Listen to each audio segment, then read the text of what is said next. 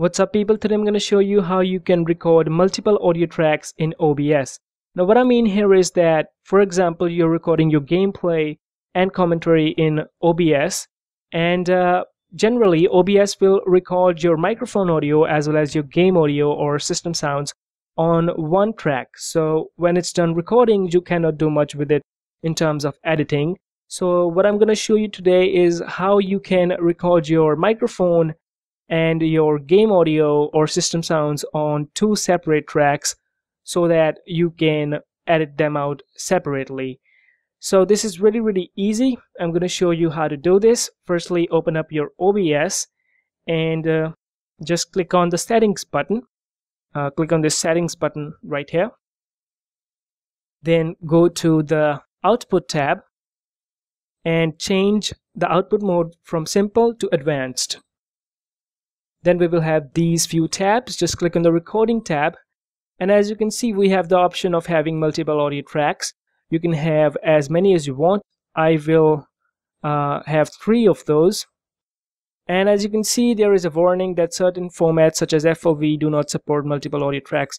So you will have to change the recording format from FLV to MP4 because that supports multiple audio tracks, and that's all you have to do here. Just hit apply and hit OK to save changes.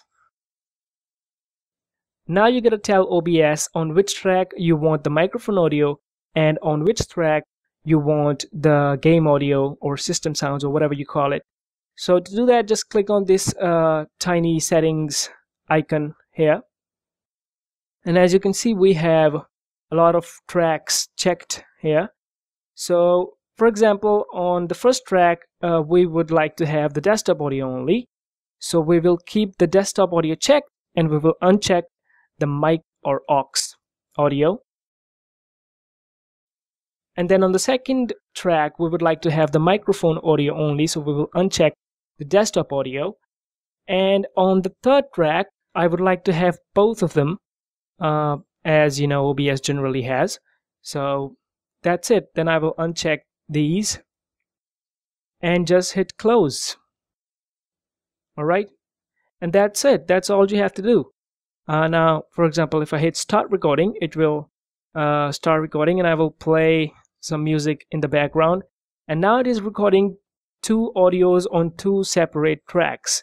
I will show you when I import the final recording into Adobe Premiere or whichever video editing software you use. I will import that to Adobe Premiere.